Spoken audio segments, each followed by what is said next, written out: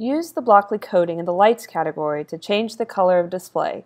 Tap the color octagon and choose a color from the color wheel.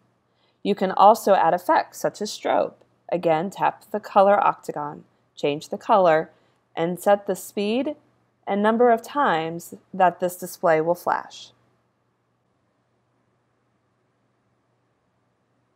This is just one of the many light effects that you can add.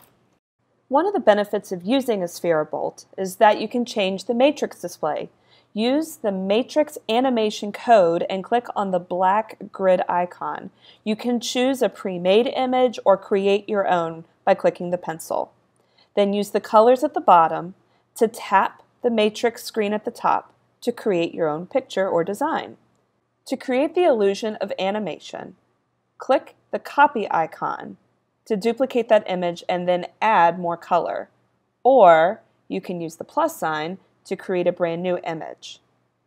I highly recommend that if you are doing letters, that you have multiple frames of the same letter so that it's easier to read.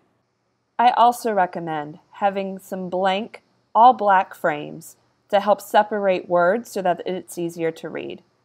When you leave it on a loop, it will animate like a GIF.